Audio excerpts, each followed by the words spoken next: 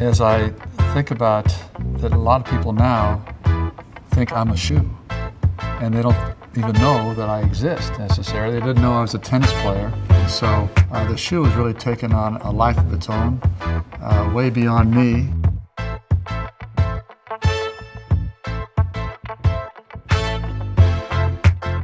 The Stan Smith shoes are just modern, clean, and super classic. Classic shoes.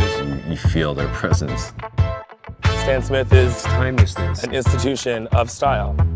The first pair of Stan Smiths I had was when I was probably 9. 16 years old. As a teenager. Probably my sophomore, junior year in high school. Maybe college. It was a nice college shoe. You have to have them or you just, wouldn't have any friends. I probably kissed a girl wearing Stan Smiths.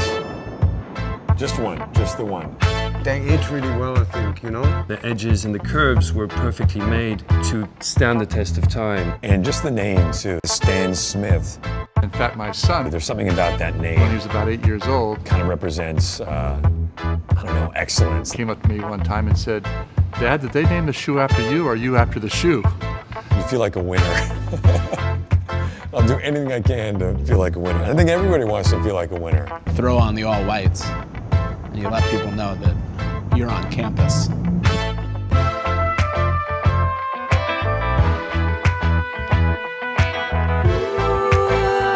My name is Stan Smith. I'm Andy Murray. I'm Derek Rose. Will Arnett. I'm Mr. Castro. Kim-Ann Foxman. Xander Gaines. Tashawn Makira-Barucha. Sky Ferreira. Louis-Marie de Castelberjac. Fetish from Terranova.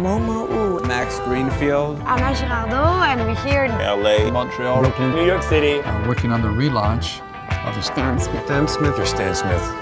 Adidas shoe.